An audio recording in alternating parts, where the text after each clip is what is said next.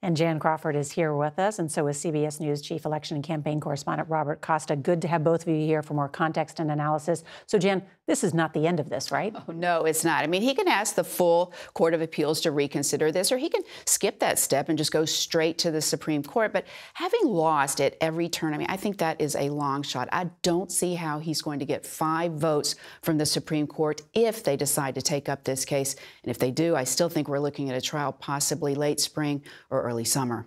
And so, Robert, how will this affect things on the campaign trail? Norah, in the short term, top Republicans tell me behind the scenes they do not expect Republican voters to suddenly go cold on Donald Trump. In fact, they expect his core supporters to rally behind him in South Carolina and on the Super Tuesday contest in early March. But in the longer term, there is growing alarm among some of my sources close to the Trump campaign that he will be in the courtroom as the campaign unfolds, should he be the nominee. And all of this could be a political burden to Republicans across the ballot in November.